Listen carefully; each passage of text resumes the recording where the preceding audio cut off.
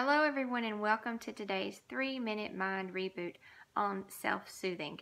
Another way of saying self-soothing is just knowing how to make ourselves feel better. A lot of times we look outside ourselves when life is happening and changing and there's challenges and stresses and we don't really know how to cope or manage those. We look outside to others to provide us comfort and reassurance. And it's very important that we know how to do this for ourselves. We know how to give this to ourselves. Know how to calm ourselves down.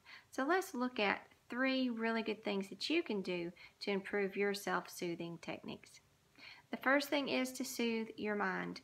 You must know what it is that your mind is upset about, what it's talking to you about in the background. So it may be chattering away about, you need to do this and it's overwhelming you about all these different situations. You need to sit down with it and really listen to what it's saying. Write down the thoughts that you're having. What is it that is really afraid of? And then once it tells you what it's afraid of, then ask it, is that true? Is that really what it is that you're afraid of? Is there something more up under that? So sit down with your mind and learn how to soothe your mind. I wrote a whole manual on this called the Master Plan. You can get that for free on my website. Number 2, soothing your body. Take time to sit down also and think about those activities that make you feel calm and relaxed. We really don't think about this. We've had a hard day. We don't think, hey, what is it that makes me feel better? What makes my body feel relaxed and okay? Maybe it's a hot bath.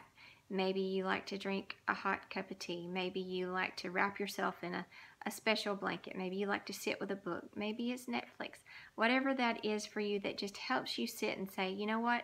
Let's stop. Let's take a breath. Let's relax. Let's do some self-care. Know what it is that soothes your body. The third thing is to be your own best friend.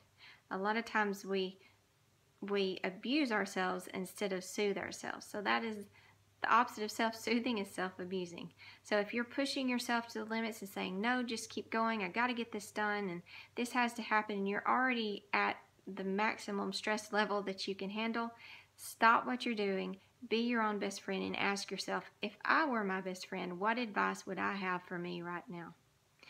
And your answer, you may be surprised by what your answer is. You may say, you know what, you're doing way too much. You're pushing yourself way too hard.